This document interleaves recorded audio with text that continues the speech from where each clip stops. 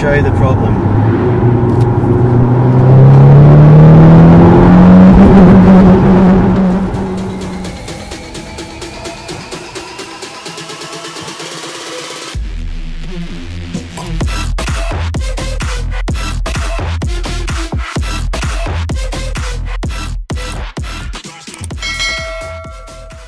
Good morning, people of the internet. Today I've got a problem, and the problem's with the S3. It's a weird one, very weird one. So what's basically happening is, and there's no fault codes, VCDS is not bringing anything up, but when I get to 6,500 revs, it's like an electronic cutoff. It's just like an Omex system, that kind of thing, where it's just cutting the power and gets to about 4,000 and then cuts back in again. Kind of feels like an electronic cut, but there's no, well, there is a rev limiter on this, but it's about 7. You can usually get to 7, bounce it off the red line on 7, and it's fine, doesn't complain at all. But yeah, lately, only over the past, I guess, week really, yeah, you get to 6.5 and it just cuts. I've got some ideas. Could be the math, I believe. Could be a vacuum leak, I also believe. Or it could be the PCV valve. There's a few things I've got in my mind. But what I'm going to do is I'll show you the fault, and then we'll dive into trying to work it out. Yeah, this is going to be quite a long one, I think. So we're up to temperature. Let's get on this road and see if I can show you what I mean. Here we go.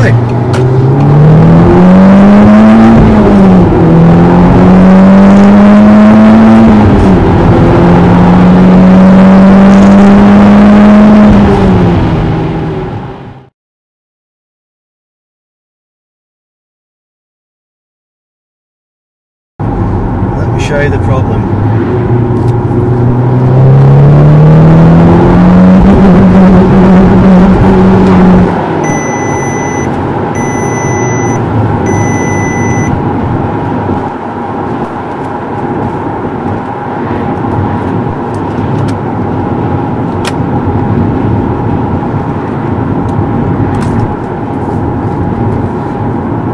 There's obviously something electrical there. As you can see, everything cut out. Even the oil pressure light came on. I have no idea what the hell's going on. But yeah, that's not good. Let me just see if we can replicate it again. I'm sure we can.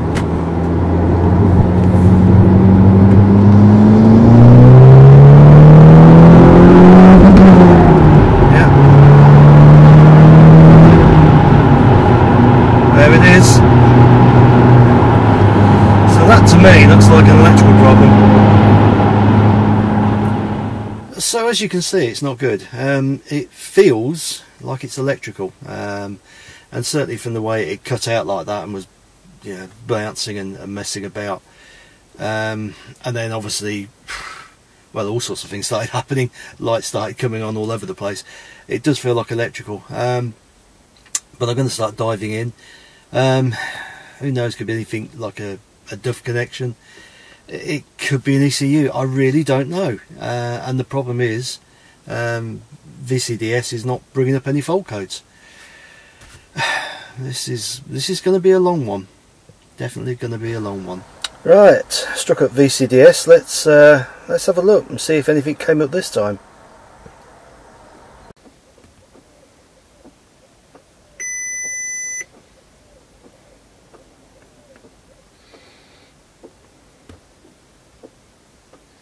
Right,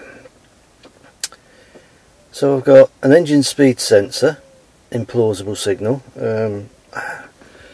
Is that connected to the other problem? Is it the problem? I don't know.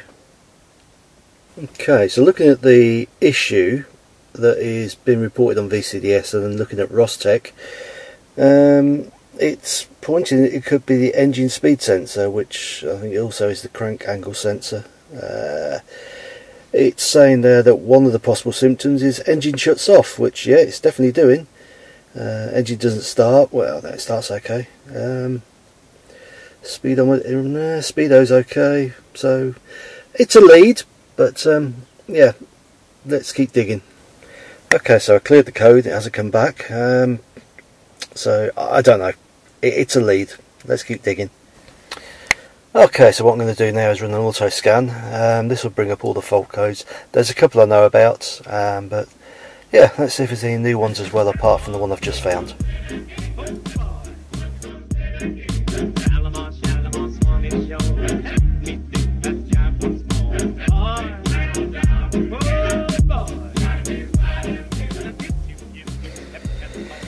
So there's the codes. I can see the ABS has come up. I know I've got a problem there. There's a sensor that's intermittent. All seems to work okay. I think it's a rear sensor that's the problem. The HVAC, there's a switch on there that yeah, seemed to fail a little while ago. Again, all works okay, but it's coming up with an open circuit. And the last one is the navigation. Not the last one, but the radio as well, navigation and radio. And that's basically because I've swapped out the radio. And I don't know the code for the old one. I should really do that and sort that out, but it's never bothered me. It's never been a problem. So that doesn't give me a lot to go on that I don't already know. So the only clue I've got is the one that we've already found. Interesting. I need to do some research, I think. So I went away and had a little think and played the Google lottery, which is basically putting a error code into Google and see what trash comes up. But there was a couple of interesting things there, and it kind of did lead me down the direction that the crank sensor may be the problem here.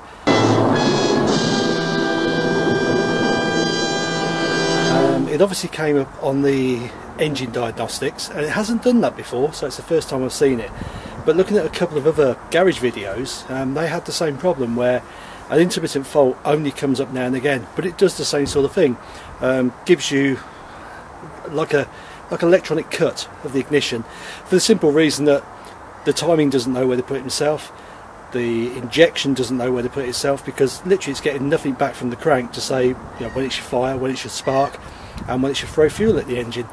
So what I've got to look for now is the crank angle sensor, which is tucked right down the bottom. So I'm going to have a look from up top first, and then have a look down bottom. Probably take the bottom panel out, jack the car up, have a good look, and see if I can find it, get a part number off it, and get it replaced.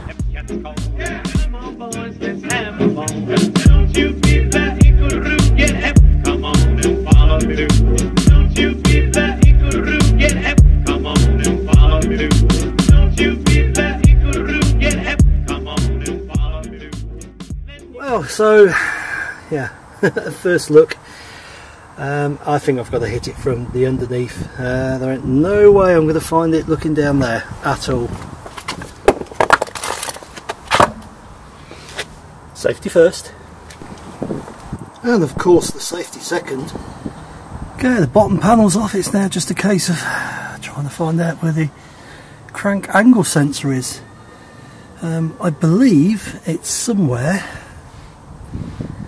up in there, but I can't see it at the moment, so I'm going to have a hunt around. I may need to take some of these pipes off. Right, let's have a quick look round. So my suspicions are, I'm not sure if you can see this, there's a green plug up there. My suspicions are that is where it is. So yeah, I think this surge pipe's got to come off, which if I remember is not the easiest of jobs. Oh well. It's got to be, it's got to be. Right, let's get this pipe out of the way.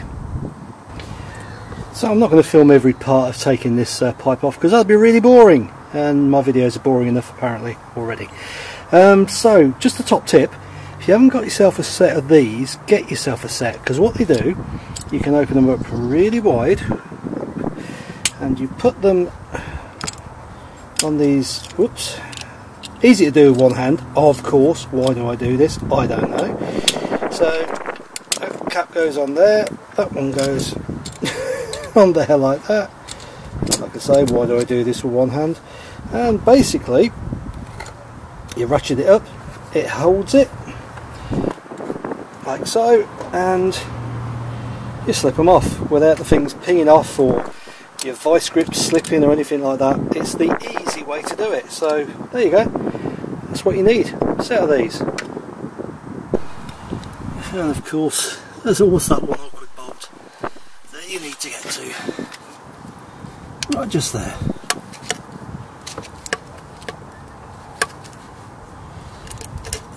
Yeah, good fun. I stand corrected. There's always those two awkward bolts you need to get to. There's another one in there somewhere. Yeah. And of course dropping the nut into the fan assembly is obligatory. And there it goes. Push! Push! It's out. One cooler pipe. Off. Right, does that give me better access? Oh. Could do. Yeah, what do you think, guys? Does that look like a crank angle sensor?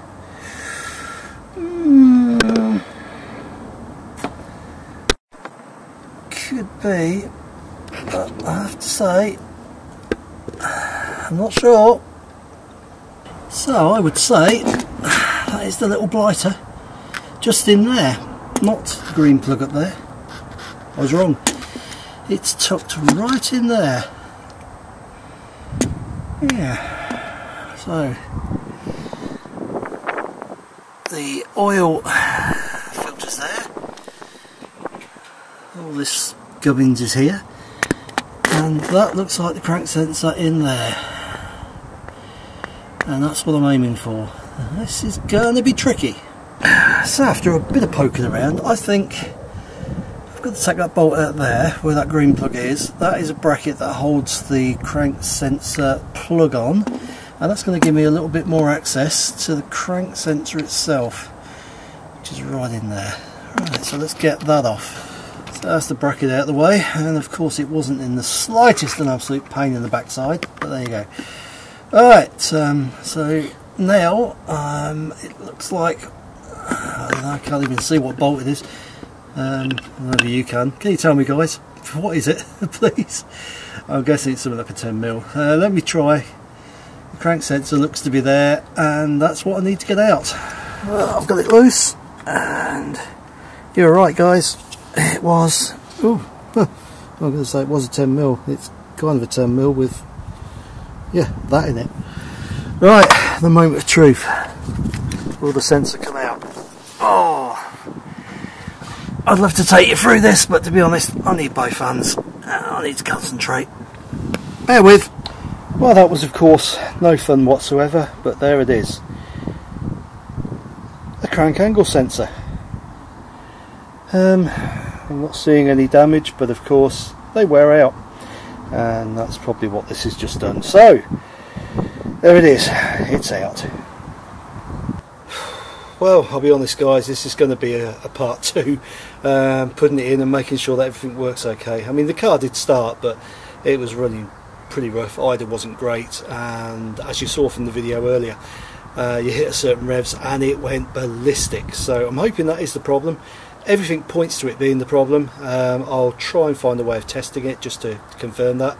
But now I've got to order one. I needed to get it out first because there's a couple of angle sensors that you could actually get for this car. Of course, it's Audi. So I want to get the part number off it, make sure I order the right one, and put the new one in, and then see where we go from there. But thanks for joining me. I'll catch you in part two. Laters.